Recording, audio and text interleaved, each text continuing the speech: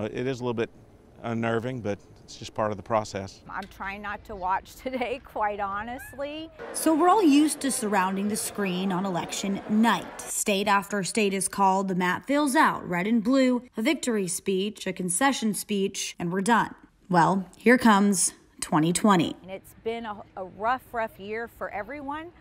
I told you I'd probably cry. The year we have to do all of this again.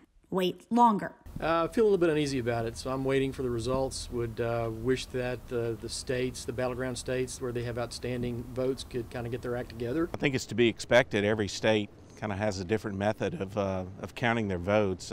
We now are in I guess a legal battle. Who knows? Another day glued to our phone screens, laptops, TVs buzzing in every background, counting, contesting. A few more results. A Wednesday we're not used to. The blue and red pendulum continuing as we inch closer to that magic number, 270. Because it's so close, you don't know if it's going to turn out in your favor or not. What do I think about the long wait? I think it's very hard on everyone, whether you're a Trump supporter or a Biden supporter. Brianna Hollis, WKRG News 5.